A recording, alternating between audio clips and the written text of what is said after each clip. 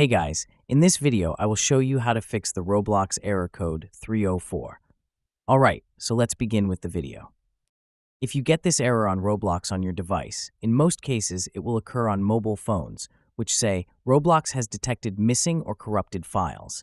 Now follow these instructions very carefully. Some people were able to fix this issue by following these steps. Now the first ability to try is uninstall and reinstall Roblox. Uninstall Roblox. Then go to your phone's official App Store, Google Play Store for Android, or App Store for iPhone. Then search for Roblox and download and install the app. Now why this works? Reinstalling the app replaces all the files with fresh, uncorrupted versions, resolving the issue.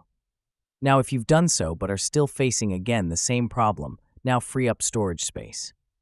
Ensure you have enough free storage space on your phone for the Roblox app and any downloaded game data.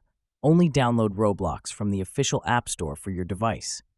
Downloading from unofficial sources can introduce malware or lead to further issues. Another thing is clear the Roblox cache. So to do this, if you are on iOS, simply go to your settings and then go to General tab. Here, tap on iPhone storage and all of your downloaded apps will show here. Now look for Roblox and tap on it.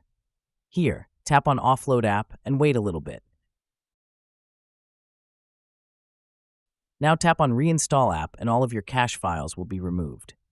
Now if you followed all the steps very carefully, but you're still facing again the same issue, maybe you freed up storage space, you've downloaded Roblox from the official sources, but you're still facing again the same error code, which is 304. Now this issue can be on Roblox's end. Since a lot of people are facing this issue, now I highly advise you to wait, maybe for a few days, and the issue can resolve by itself since it can be a bug. Since a lot of people are facing this problem, if you go to Reddit, you can see a lot of people are complaining regarding this error. So follow the steps very carefully, and if it fails, just wait for a few days. So that's basically how you can fix the Roblox error code 304. So that's all for this video. Consider subscribing if you find it helpful, and I'll catch you in the next one. Thanks.